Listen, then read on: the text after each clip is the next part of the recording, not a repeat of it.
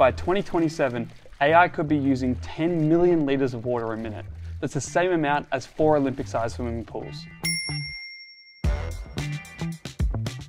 AI can be fun. I've made my fair share of silly images with my mates about the Brits crying that they lost the Ashes.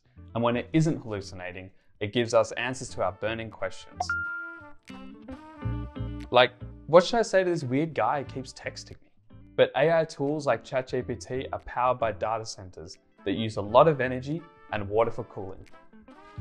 In the grand scheme of things, a few ChatGPT queries aren't a huge deal when compared to other things we do every day that use water and energy, like making cups of coffee or watching Instagram Reels. But globally, AI's use of resources is big and getting bigger. Energy used in US data centers has more than doubled in the last few years thanks to AI, and tech giants are spending billions building more of them. Microsoft has even blamed the rise of AI for its failure to meet its own carbon reduction targets. Plus, some people who live around data centers are reporting a loss of clean drinking water.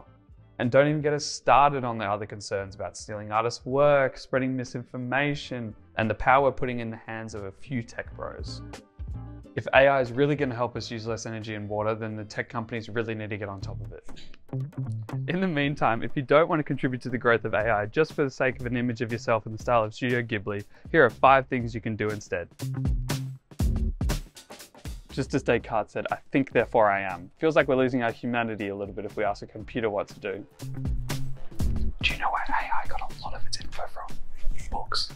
There's these cool places called libraries that are free and have a plethora of books to choose from. Man, libraries are sick. Search engines just work. Plus the info will stay with you a lot longer than if you just regurgitate what AI told you. Have an idea for a picture? Why not pick up a new skill and start drawing? I promise you'll have way more fulfillment if you do it yourself. It's as simple as that. If you think there's no point in writing that work email because you don't think anyone's going to read it, writing it with AI will definitely make that a reality. AI can be useful for specific things, but do we really need to replace everything we do with AI? Plus, the growing environmental costs are truly not worth a 100-word email you need to send out by end of day, because